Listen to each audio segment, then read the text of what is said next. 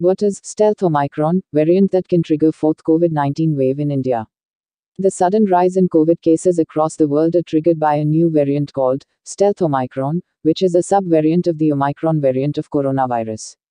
After a brief halt, several Asian and European countries, including China and South Korea, are witnessing a steep rise in COVID-19 cases that prompted an alarm about a possible approaching fourth wave in India too. These new cases across the world are triggered by a new variant called stealth Omicron, which is a subvariant of the Omicron variant of coronavirus. What is stealth Omicron? Stealth Omicron is a subvariant of the highly transmissible Omicron, which was behind the third wave of COVID-19 in India. The variant is scientifically denoted as BA.2 Omicron variant.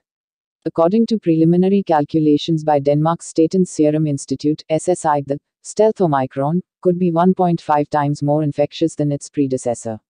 Hard to detect as per experts, the stealth Omicron variant is tougher PCR tests.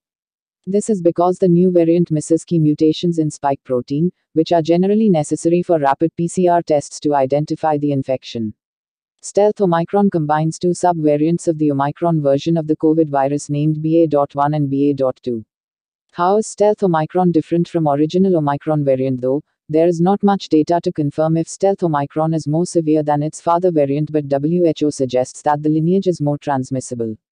Reinfection provides stronger immunity. Several studies have proven that reinfection with BA.2 stealth Omicron, following infection with BA.1 Omicron, provides stronger protection against reinfection with BA.2.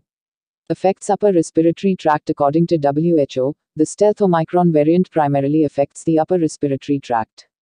However, like Delta, the BA.2 variant does not affect the lungs, which is why patients infected with this lineage don't experience shortness of breath, loss of smell and taste.